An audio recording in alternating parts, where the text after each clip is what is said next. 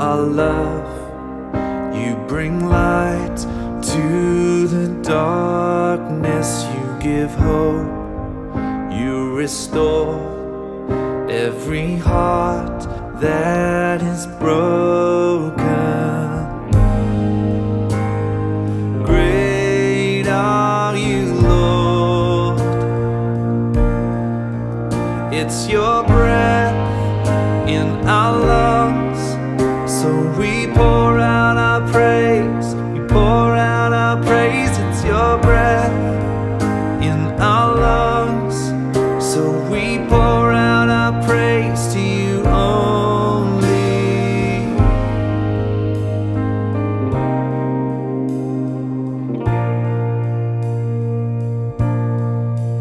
You give life. You are love.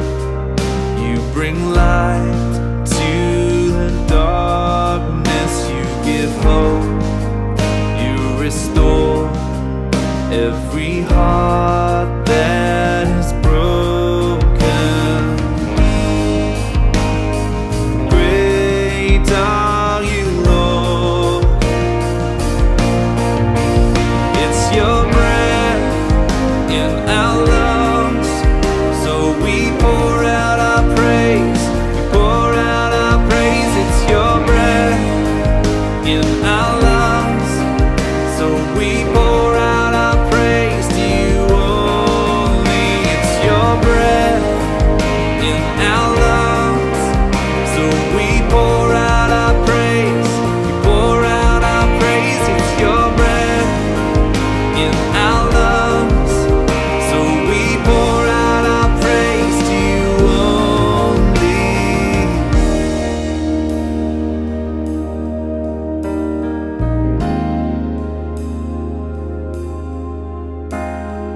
All the earth will shout your praise.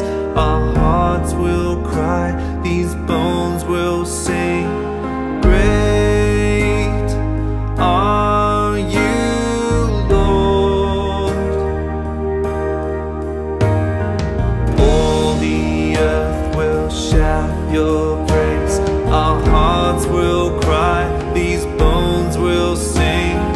Great are you, Lord.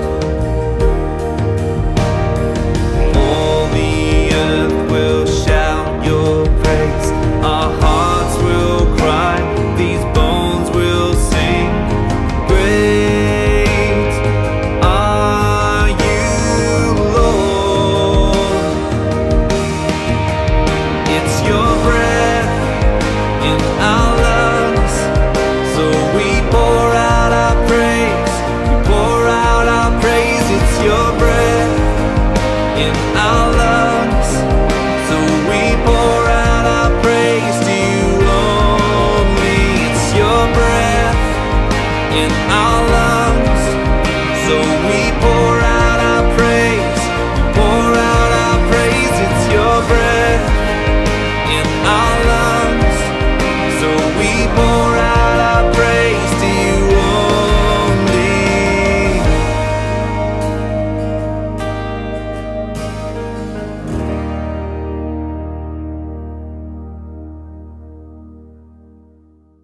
Well, good morning and welcome to St John's family and anyone else who may be listening to this short act of worship. It's great to have you with us. I don't know about you, but I've been getting a little restless. I'm one of those people who has to get out from my familiar surroundings on a regular basis. I'm asking God, how long, Lord? I know God is in control and his faithfulness hasn't changed. I know his timeline is different from ours. And I know this time of waiting is a preparation time for all the new things that God is going to do in us and through us. I'm delighted that Caroline Gilmore is going to share a message with us today with a focus on waiting and doing things differently and trusting in God's unfailing provision for us. Then hopefully Scott Bradley is then going to share how he has used this waiting time to spend time in God's presence. I love Psalm 56 verse 3, which says, from the Passion Translation, it says, but in the day that I'm afraid, I lay my fears before you, and I guess my frustrations too, and trust in you with all my heart. Let's just pray together. Lord, when we find ourselves restless in the waiting, help us focus on you as we meet in your presence here this morning. Lord, we give you all our worship, as we know you are always at work in our waiting. In Jesus' name,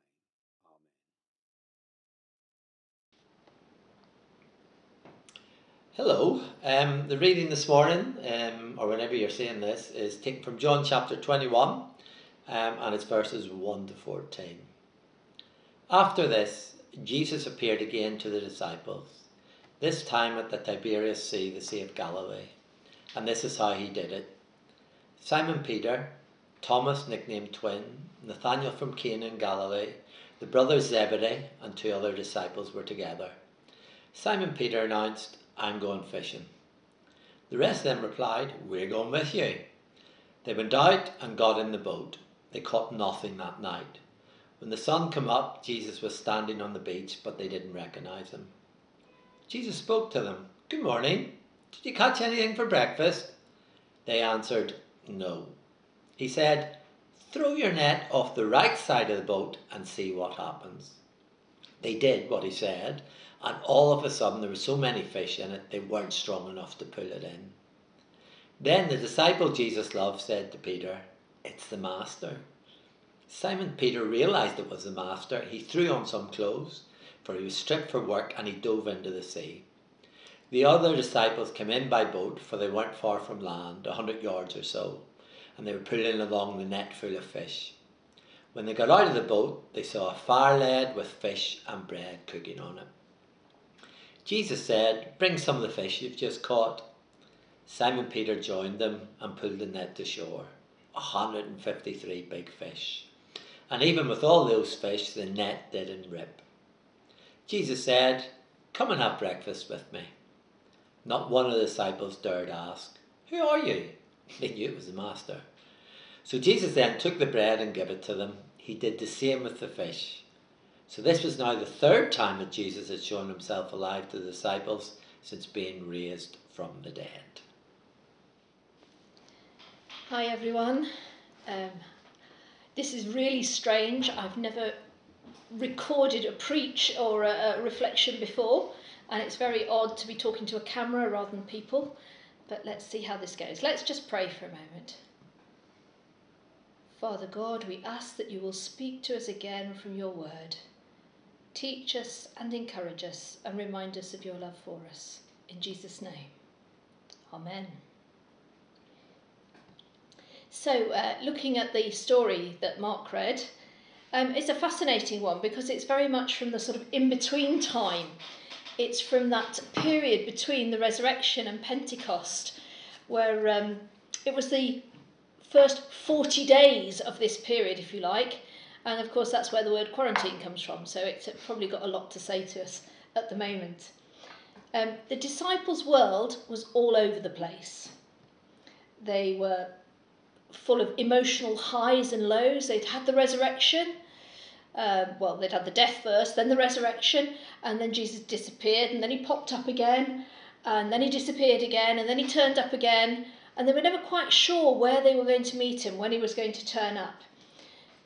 Also, if you read all the Gospels, you find a whole load of conflicting advice. It seems like in some Gospels they're told to go to Galilee and wait for Jesus there.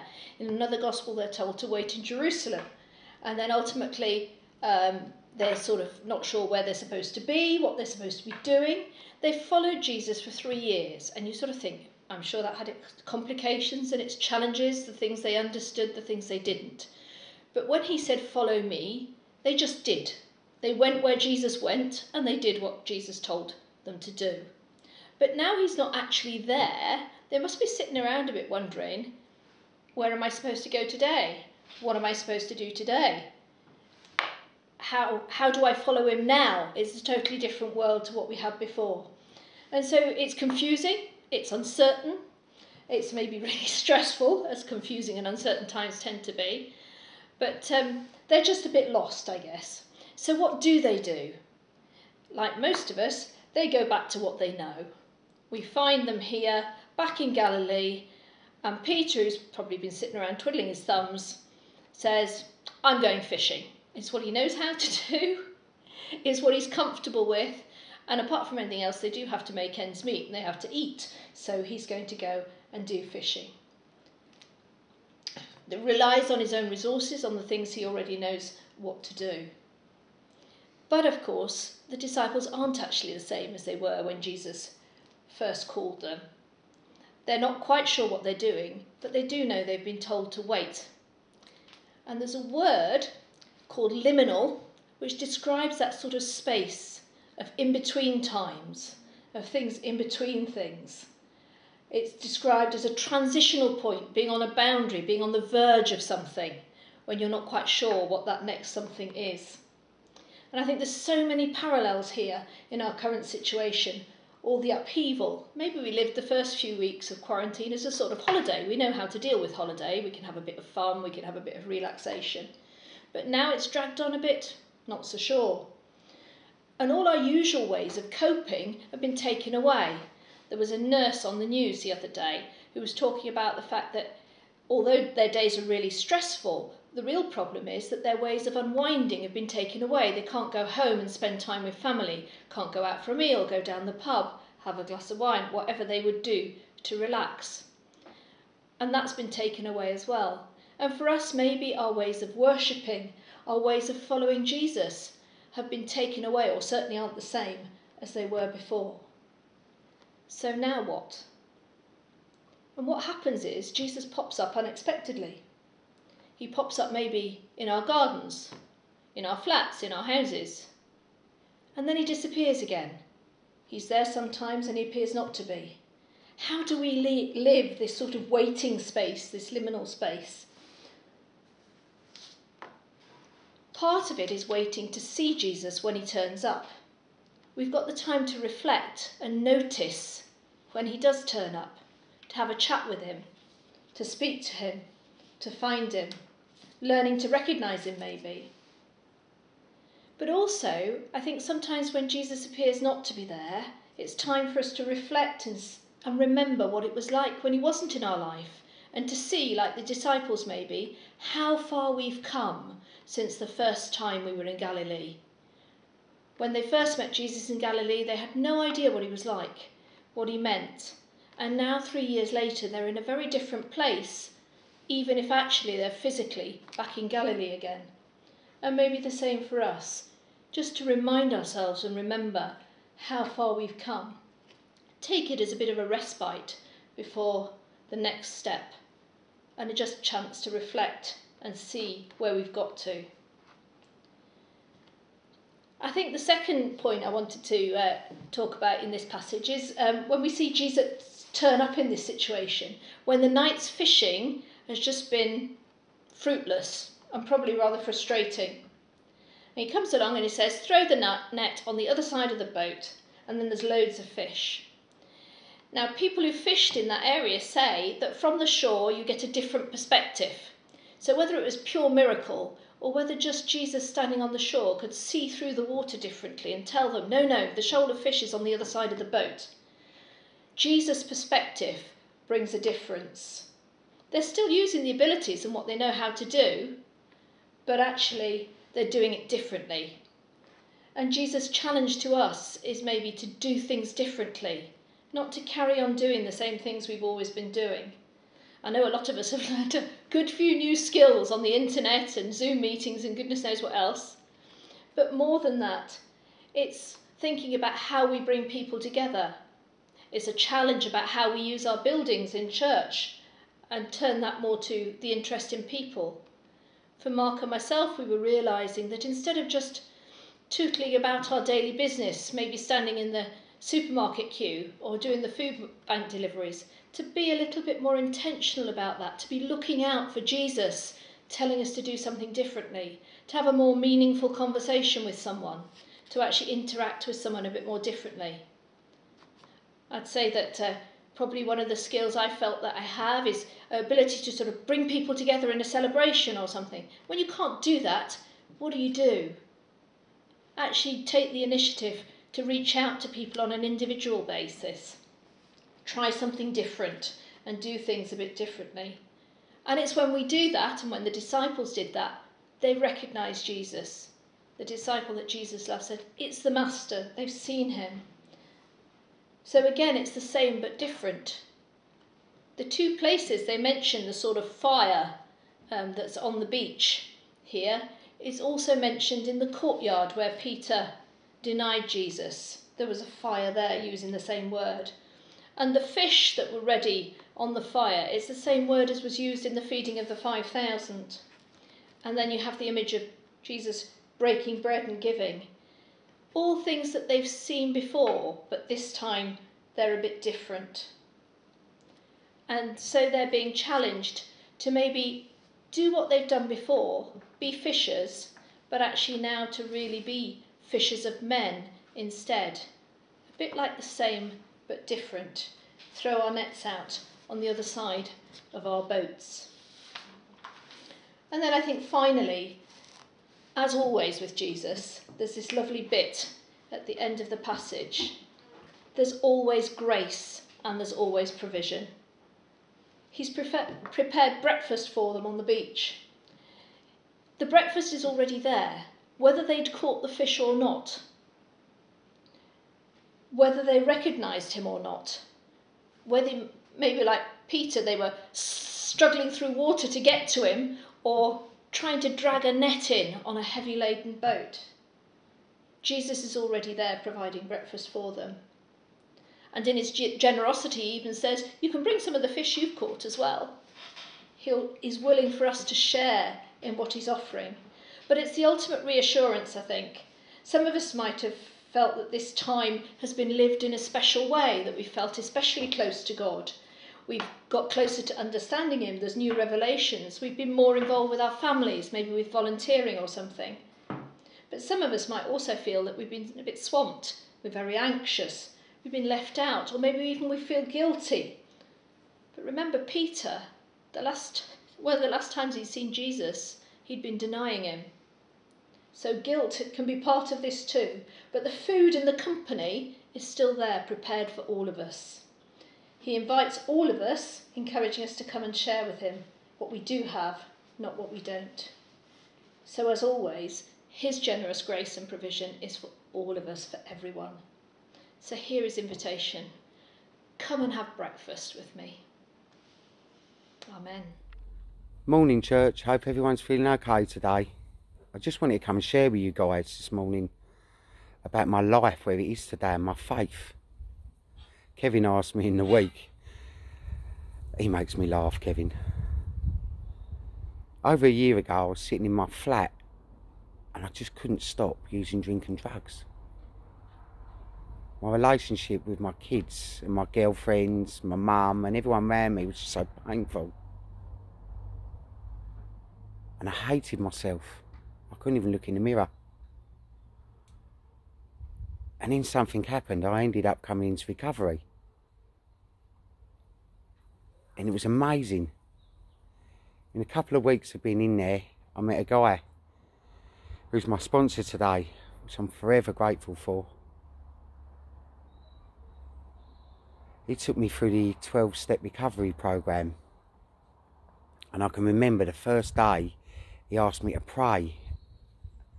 Well, I was just listening to him really and just doing what he suggested. I used to go upstairs and hide away out the way of everyone and get on my knees. My life started to change quite quick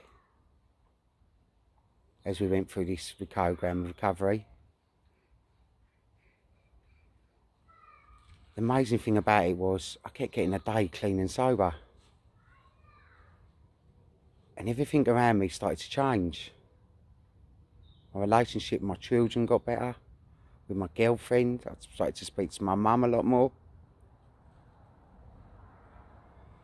I even started to come to church, which I really enjoyed on Sunday mornings. This isolation we're in today, I've really quite enjoyed it. I've even done some decorating in the house. But you know what, one of the biggest things for me is I never got any peace.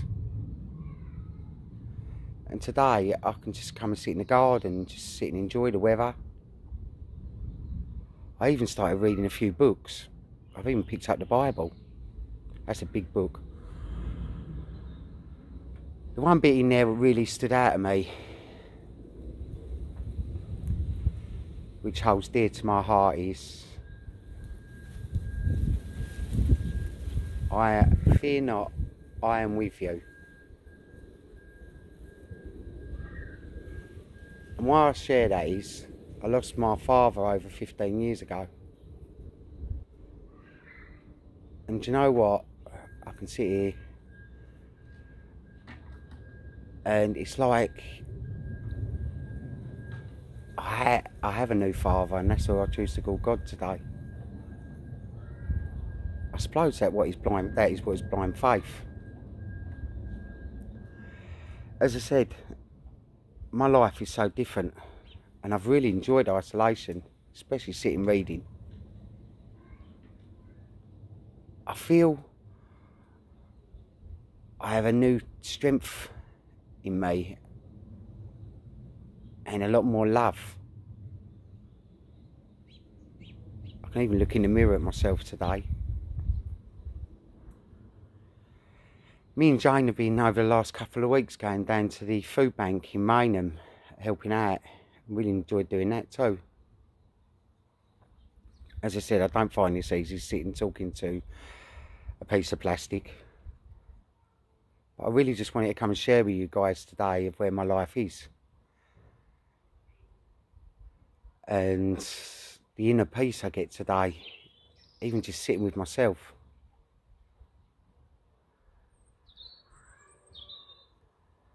So do you know what, I'm going to leave it there, guys. I just really wanted to come and share that with you. And also the amount of new friends I've made in recovery. It's been amazing. And I just want to thank God for what he's doing for me. I got in the van this morning to go out and I listened to Smooth, and the song come on, Electric Dreams, We'll Always Be Together, and it just lit me up. So look guys, hope you're having a lovely day, and God bless to you all, and hopefully I'll see you at church soon when we get out of this isolation. God bless.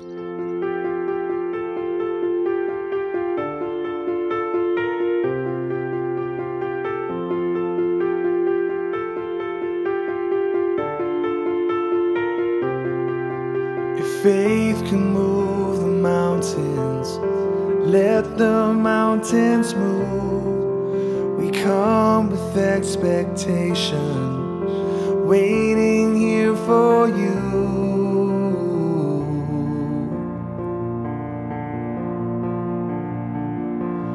Waiting here for you.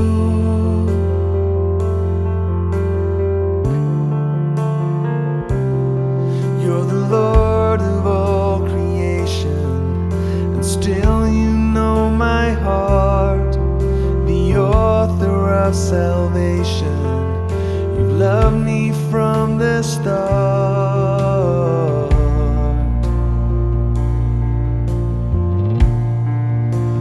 Waiting here for you, with our hands lifted high in praise, and it's you we adore, singing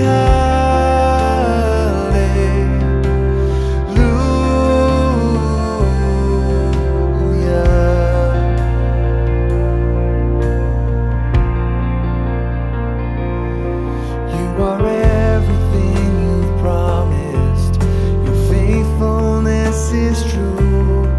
We are desperate for your presence. All we need is you.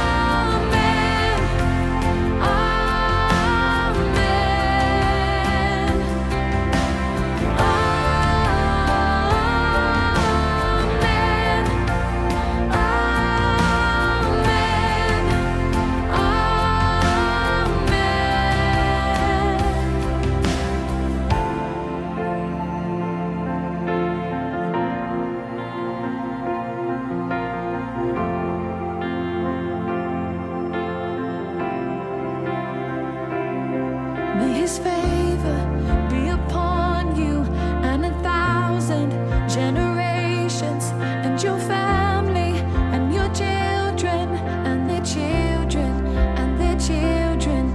May his favor be upon you, and 1,000 generations, and your family.